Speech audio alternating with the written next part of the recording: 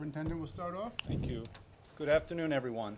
I'm Ben Losky from the Department of Financial Services. In just a moment, you're going to hear from Chuck Bell from Consumers Union, and then you will hear from Governor Cuomo. Also with us today, I just want to introduce a few people. Andy Morrison from NYPIRG, Bob Martin from DC 37, who has been just a great leader on the issue we're going to talk about today, and Allison Puglisi from Staten Island, who has been a victim and suffered terribly because of the issue we're going to be talking about. As we all know, Superstorm Sandy had a terrible impact on New York in terms of its unprecedented severity and geographic scope. At Governor Cuomo's direction, the Department of Financial Services has taken a number of steps to help ensure that no Sandy victims face foreclosure, bankruptcy, or other financial devastation simply because they got caught in the path of this destructive storm. We fought hard to expedite insurance payouts and push banks to get that money out the door faster to victims. We've worked with the banks to provide mortgage relief for homeowners struggling to keep up with their payments as they rebuilt their homes. And we convinced banks to waive various penalties and fees for missed payments by Sandy victims. But even after Sandy victims have run the gauntlet with their insurance companies and their banks and hopefully come out the other side, they're now facing another unexpected problem: unfair black marks on their credit scores. The financial challenges that many New Yorkers are facing due to Superstorm Sandy can negatively impact their credit for reasons that are unrelated to their creditworthiness. For example, many homeowners missed mortgage or credit card payments due to Sandy, or they were forced to seek a mortgage modification in the face of mounting recovery-related expenses. These types of missed payments or mortgage changes, even if temporary, can often lead to lower credit scores. For Sandy victims, that's just not right. Credit scores are supposed to predict future payment behavior, but short-term blips due to a storm do not predict how consumers will pay their bills going forward. As everyone knows, an unfair black mark on a person's credit history can have serious long-term financial consequences, and these impacts can last for years and years and years. Worse yet, people often don't know their credit has been hit until it's too late. This issue is critically important because a person's credit score can impact everything from the rate they pay for a mortgage to their prospects for getting a new job. That's why, at the governor's direction, we are today demanding that the credit bureaus and FICO, the company that develops credit scores, take immediate steps to ensure that Sandy victims don't have their credit scores lowered for reasons beyond their control. We are also asking that they reset any scores that have already been improperly lowered. We've also requested that senior executives at the credit bureaus and FICO come to a meeting at the Department of Financial Services as soon as possible to resolve these issues once and for all. Let's not go through this again in future disasters. Lastly, we're going to work with the banks and other financial institutions who we regulate to ensure they are doing their part to avoid these unfair results. We need the credit agencies to fix their processes, and we also need the banks to carefully monitor what they are reporting to the credit agencies. The Cuomo administration believes no Sandy victim should face a hit to their credit history simply because they caught a bad break from Mother Nature and got caught in the path of this destructive storm.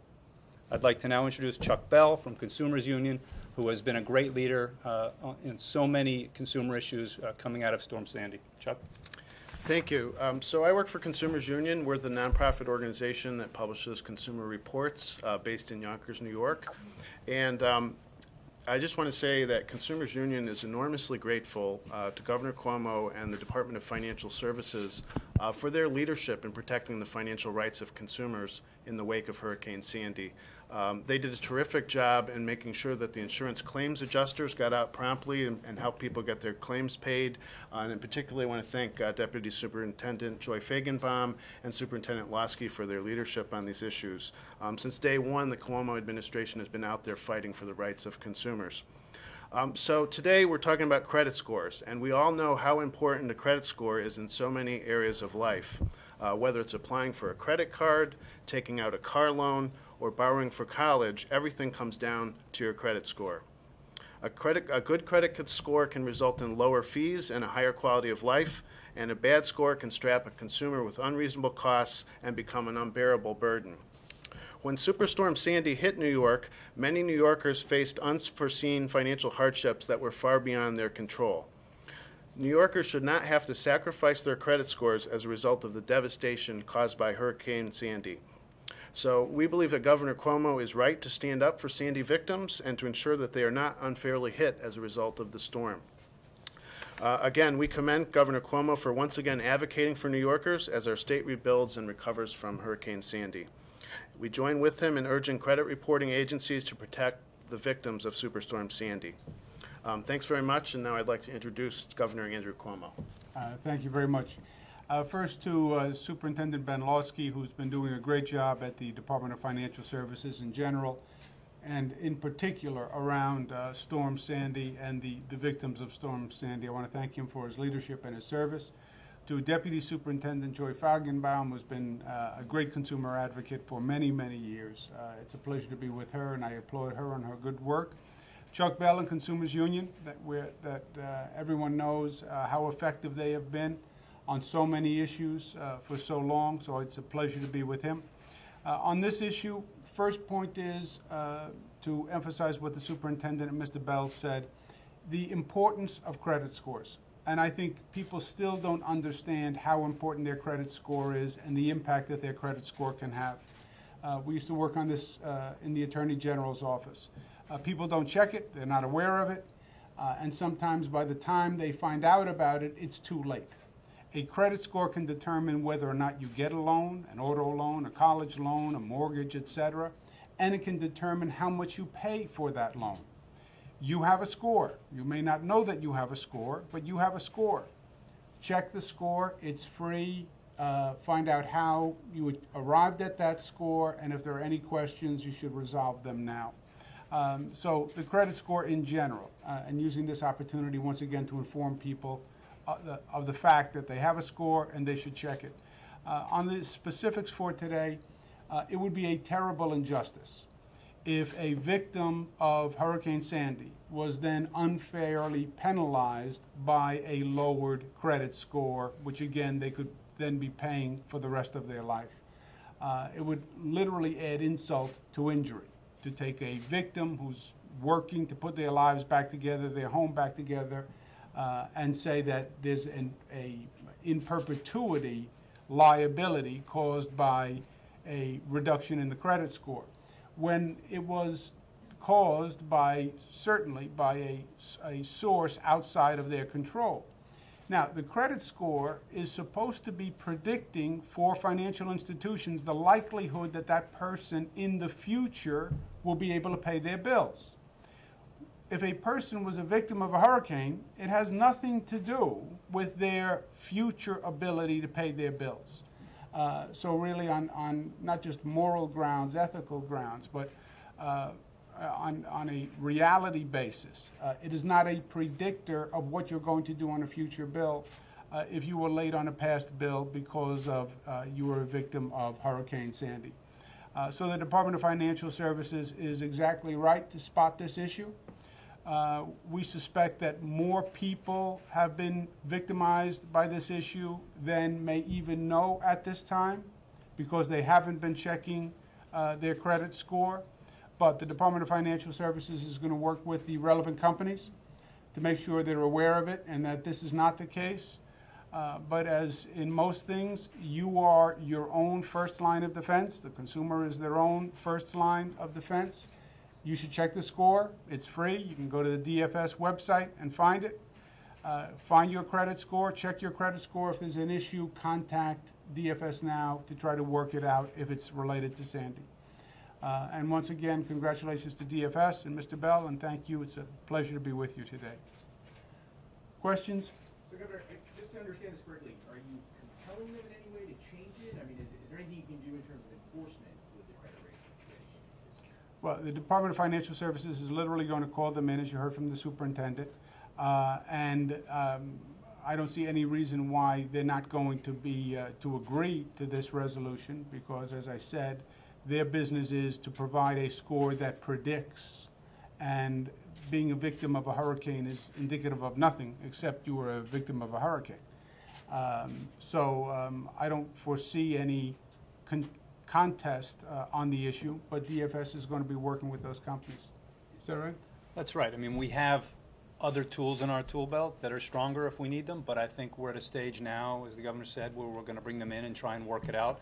Certainly logical and rational to not be hurting people in this way, and that's how we're going to proceed. Could you do that? I mean, do you have sort of ways of compelling them to do this with mechanisms within your office? I mean, would you have to pass legislation? Or what route could you go assuming that they were uncooperative? There's lots of different routes. I mean, it could be regulatory, it could be enforcement, it could be legislation, but I don't think we're there yet.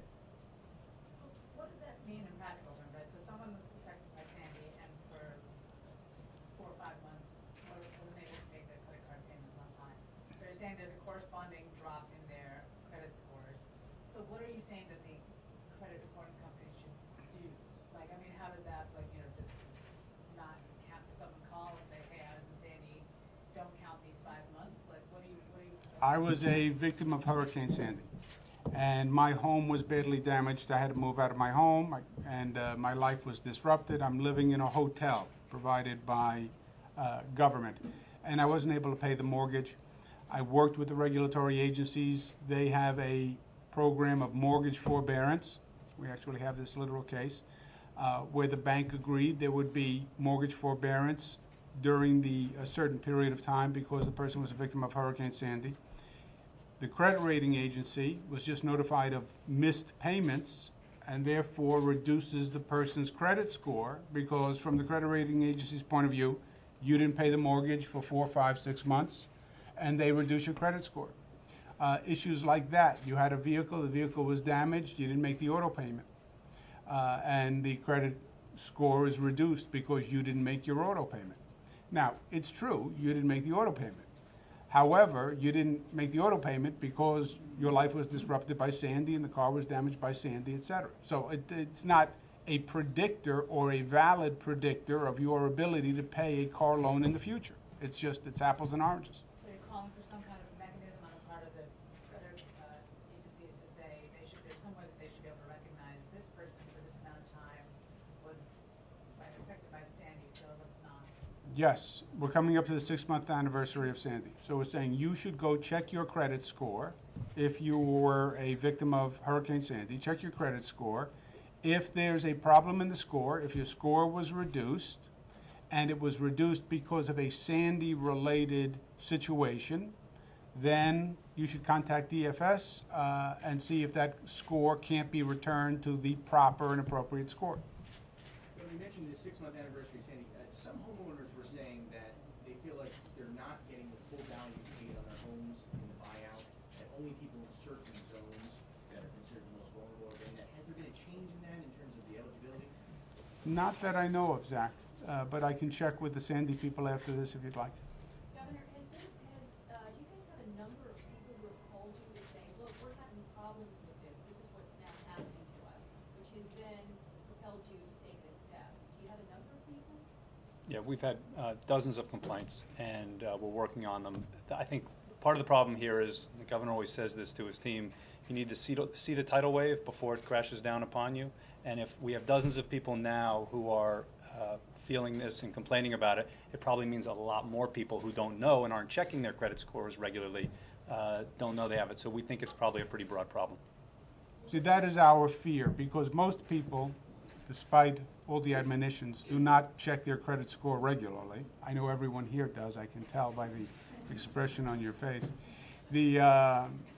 So they normally don't find out about their credit score until they go to get a loan. And then they go to get a loan, and all of a sudden the credit score is lower than they thought it was supposed to be. And that's when the issue comes. So if the department is getting dozens of calls now, you know that there are hundreds of people who have this issue that haven't spotted it yet. Is there going to be a minimum of, like, you had lost your home, or some sort of minimum in order to be able to use this program? Superintendent? No, I mean, we're not there yet. I mean, I think the answer is really it depends on what happened to your credit score. And I think we're going to have to work with the agencies to unwind some of that, but we're not thinking in terms of minimums and maximums. Have you reached out at all to the credit agencies and spoken to them? Have they indicated any willingness or lack thereof to actually make this happen or come up with a system to help verify who was a victim of anything? Yeah, we're just starting the dialogue now. They're hearing from us today, and I think I'm very hopeful that, as the governor said, we will have a good, robust, fair dialogue, and hopefully we can get to the bottom of this and fix it. Rich? Just wondering whether you think that the credit scores or these credit agencies might be lowering credit ratings unwittingly and not, not unwittingly, but without malice. In other words, they don't understand the circumstances, so they need to be informed. Yeah, I think that's right. I think that's right. This issue brings me back to my old Attorney General days. Sometimes companies just aren't aware of the circumstances and the facts. And I think this might very well be that type of situation. There's no way a credit rating agency would really know who was a victim of Sandy and who wasn't. And they're notified of late payments. And they make a determination just on those facts. And very often there's not an explanation of why there were late payments. There's just a fact of late payments. And you will have victims of Sandy who were late in payments. You will have thousands and thousands of people who were late in payments. That will be a fact. They will be late mortgage payments, car payments, utility payments, private loan payments. You will have had thousands of people who were late. And we understand that. But that shouldn't be held against them here because it's not a predictor of what they would do in a normal situation for the rest of their life. And that's what the credit score is really all about. So we don't anticipate an issue with the credit score companies. Obviously, DFS is a regulatory entity, but we don't anticipate a problem. I think they just didn't know. But on the flip side of that, Governor, they rank up there, the credit rating agencies with insurance companies, not exactly known for their cooperation and liability. And I'm just curious, why go public? Have you had difficulty reaching out with them to them about this already? No, Zach, I think the problem is going to be the opposite. People will not have checked their scores, and they won't find out that they have this issue possibly for months. Because people don't normally see their score until they're applying for a loan. So, and most people don't apply for a loan that regularly. Point of today, the challenge for DFS is to communicate to people, check your score if you were a victim of Hurricane Sandy, and make sure you don't have score damage as well as home damage, auto damage, property damage. And if you do, contact DFS now. Our fear is 6 months, 9 months, a year down the road, someone goes for a loan, sees their credit score, and this issue will be over. Let's just finish this one. Just one, what I know about credit scores would fit in very small thimbles, but I have heard a report that if you check your credit score too frequently, your credit rating actually drops. Does anybody know the answer to whether that's true? Chuck? Could I speak to that? Well, I think the issue around that is actually more whether you have a large number of credit inquiries. If you fill out a large number of loan or credit applications, that can have an impact on your score. I would also like to clarify that the free report that's available to the consumer is the annual copy of their credit report, and there's one website that you can get that for free, annualcreditreport.com.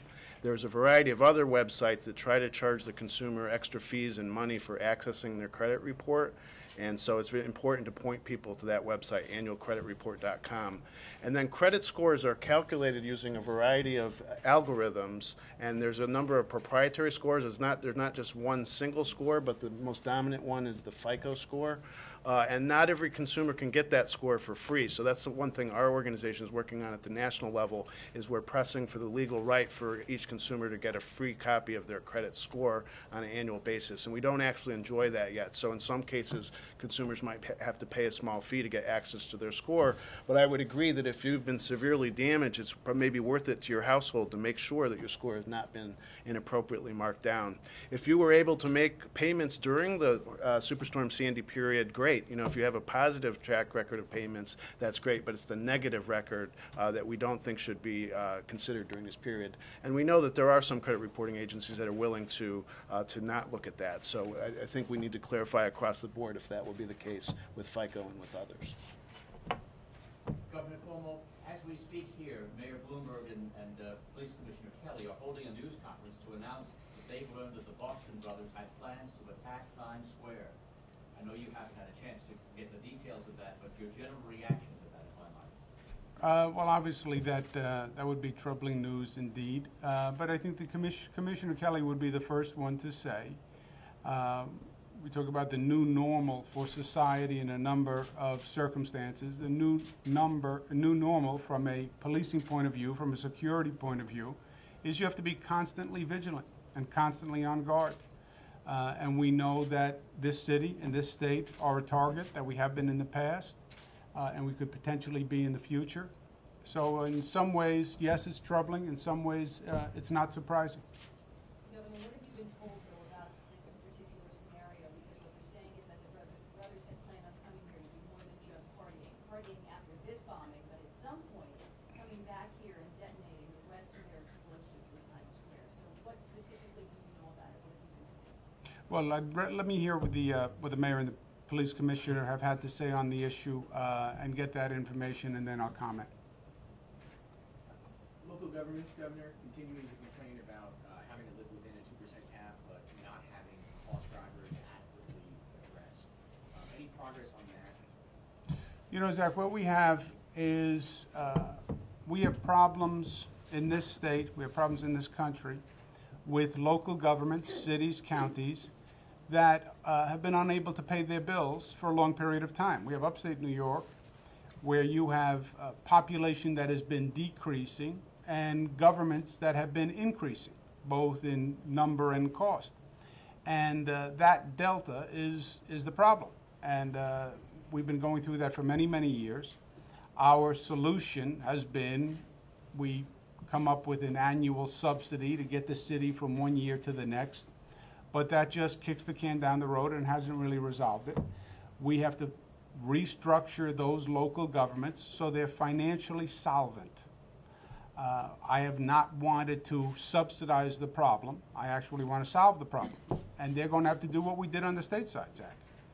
We had a very tough 2 years, but we had to clean house and we had to basically balance the books. And we had to come up with a formula where the state of New York was economically viable for the future.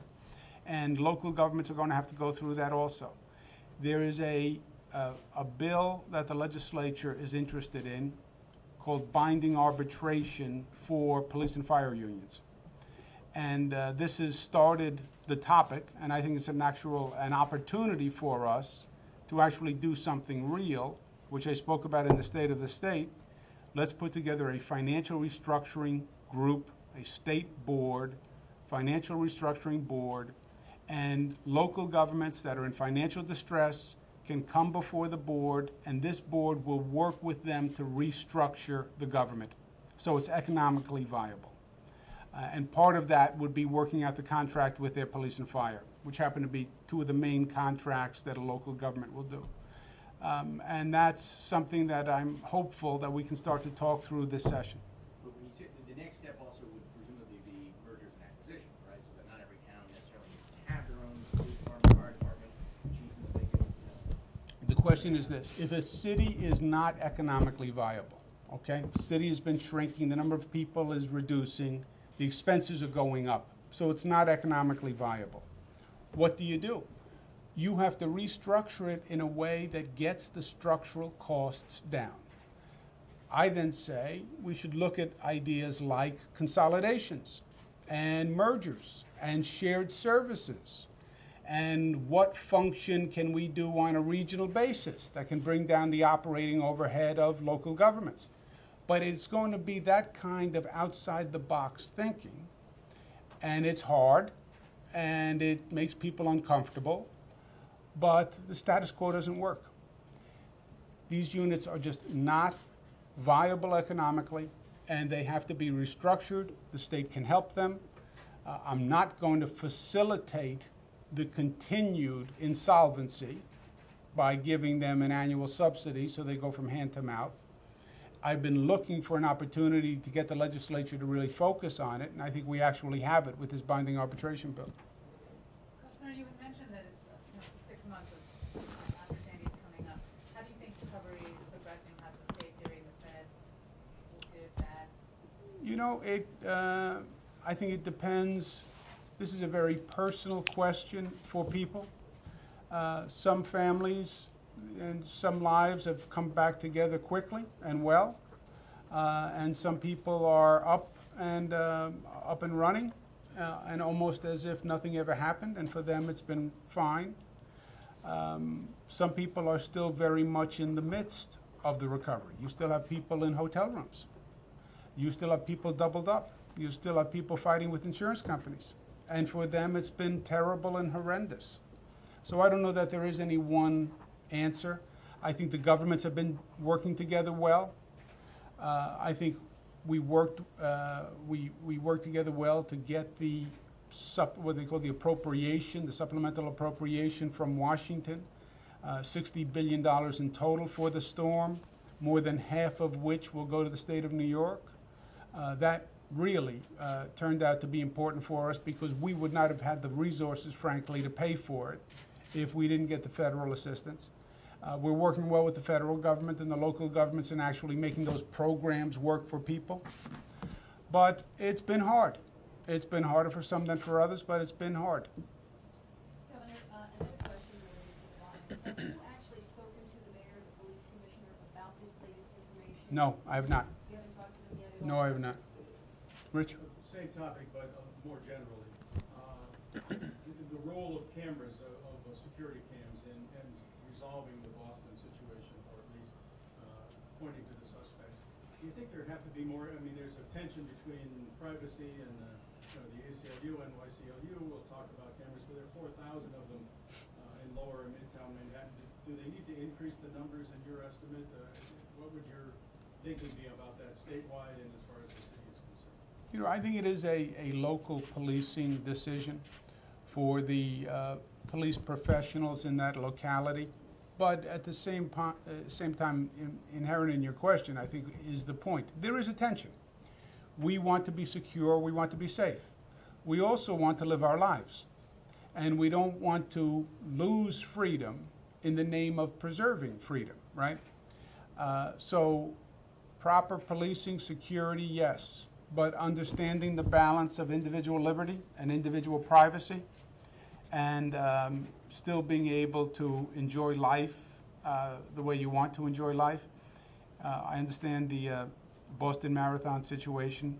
We came down, we had a race last weekend ending at the 9/11 site, and there was some discussion, well, should the race go on, should the race not go on? But, you know, my attitude was we have to live, and society has to function, and the fear and the threat shouldn't keep us from, shouldn't achieve just what the terrorists frankly are trying to achieve, which is imposing that fear.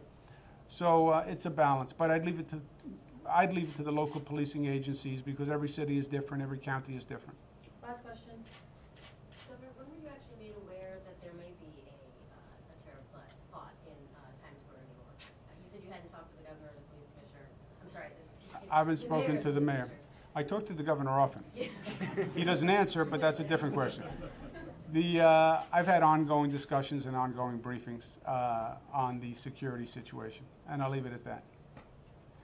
Okay, thank you very much.